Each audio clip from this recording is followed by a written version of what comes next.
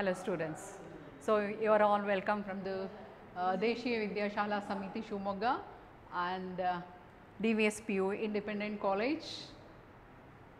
Myself Lakshmi Devi R. We are going to learn the practicals through video classes.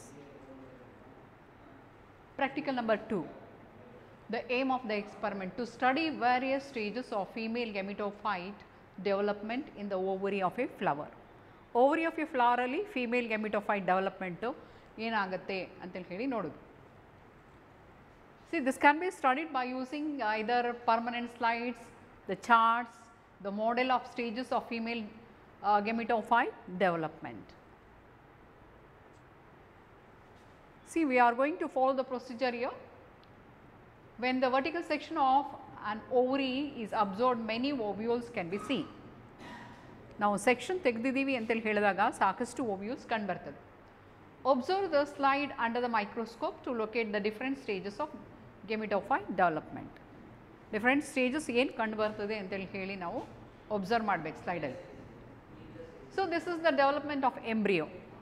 So you already know that when we observe the ovule na observe ಮಾಡಿದಾಗ there is a central mass of cells called the nucellus. Any one of the cell in the nucellus become conspicuous and they become enlarged, that constitute the megaspore mother cell. Adanna ನಾವು megaspore mother cell anta kariteve. That megaspore mother cell undergoes mitotic division, a series of mitosis that can be seen here. The megaspore mother cell is always diploid in nature.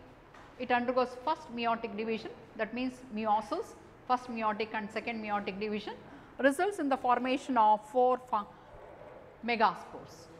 Out of 4 megaspore, only one of the megaspore is functional, the remaining 3 will disintegrate.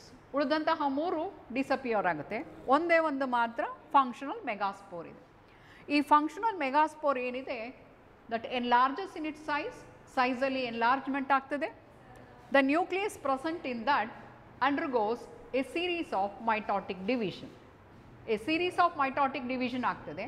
ಒಂದು series of mitotic division ಆಗಬೇಕಾದ್ರೆ first mitotic division ಆಗಿದೆ ಅಂತ ಹೇಳಿದಾಗ it results in the formation of 2 nuclei. Each nuclei will move towards the opposite poles. ಪ್ರತಿಯೊಂದು opposite ಪೋಲಿಗೆ ಆ ಕಡೆಗೆ ಒಂದು ಪೋಲಿಗೆ 1 nucleus ಹೋಗುತ್ತೆ, ಈ ಕಡೆಗೆ ಇನ್ನೊಂದು ನ್ಯೂಕ್ಲಿಯಸ್ ಹೋಗ್ತದೆ. So that stage is considered as the dyad ಅಥವಾ 2 nucleate embryo sac ಅಂತ ಹೇಳಿ ಕರಿತೀವಿ.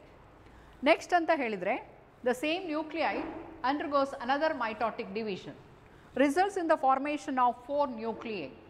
4 nuclei ಬರ್ತದೆ. 4 nuclei ಏನು ಬರ್ತದೆ ಅದನ್ನು ನಾವು 4 nucleate stage ಅಂತ ಕರಿತೇವೆ ಅಥವಾ ಟೆಟ್ರಾಡ್ ಅಂತ ಹೇಳಿ ಹೇಳ್ತೇವೆ. ಈ ಟೆಟ್ರಾಡ್ ಇರ್ತಕ್ಕಂಥ ಸ್ಟೇಜ್ ಮತ್ತೆ ಮೈಟೋಟಿಕ್ ಡಿವಿಷನ್ ಆಗ್ತದೆ. ಸೊ ಮೈಟೋಟಿಕ್ ಡಿವಿಷನ್ ಆದಾಗ ಅಲ್ಲಿ 8 nuclei that can be seen there. It is considered as the 8 nucleate stage. ಅದನ್ನು ನಾವು octant ಅಂತ ಹೇಳಿ ಕರಿತೇವೆ. ಈ octant ಏನಿದೆ, as and when the formation of the octant that can be seen here, the organization of the embryo sac begins. Embryo sac ಏನಿದೆ organisation ಆಗಲಿಕ್ಕೆ ಶುರುವಾಗುತ್ತೆ. ಹೇಗೆ ಆರ್ಗನೈಸ್ ಆಗ್ತದೆ ಅಂತ ಹೇಳಿದರೆ a polar nuclei from each pole will move towards the center. ಎರಡೂ ಕಡೆಯಿಂದ ಒಂದೊಂದು ನ್ಯೂಕ್ಲಿಯು ಸೆಂಟರ್ಗೆ ಬರ್ತದೆ. They fuse to form the secondary nucleus. They undergo fusion. As and when the 2 nuclei fuses, it forms a diploid nuclei. So secondary nucleus ಏನಿದೆ that's always diploid. The 3 nuclei which are present towards the micropylar end. Micropylar end ಕಡೆಗೆ ಯಾವ 3 nucleus ಬರ್ತದೆ that those nuclei get organized as the egg apparatus. See, when we observe the egg apparatus, we will come across 2 synergids and 1 functional egg. ಇದರಲ್ಲಿ 2 synergid ಆಗ್ತದೆ, ಒಂದು functional egg ಅಂತ ಹೇಳಿ ಕರಿತೇವೆ. The remaining 3 nuclei which is present on the opposite pole ಅಲ್ಲಿ ಇರ್ತಕ್ಕಂತಹ 3 nuclei ಏನಾಗ್ತದೆ, they get organized as antipodal cells ಆಗಿ ಆರ್ಗನೈಸ್ ಆಗ್ತದೆ. That embryo sac is referred as a mature embryo sac. See, when we observe a mature embryo sac, this mature embryo sac is always 7-celled 8-nucleate embryo sac. 7 cell irutte, adre nucleus 8 irutte. That is a mature embryo sac in an angiosperm. Angiosperm alli irtakanta ondu mature embryo sac 7-celled 8-nucleate. That is a central secondary nucleus. The 3 nuclei which are present towards the micropylar end forms the agar apparatus. The 3 nuclei which are present towards the chalazal end constitute the antipodals. So, this you have already learnt it in your theory class, and here we are going to observe either the charts or the model or the slides. By that we are going to observe the different stages here.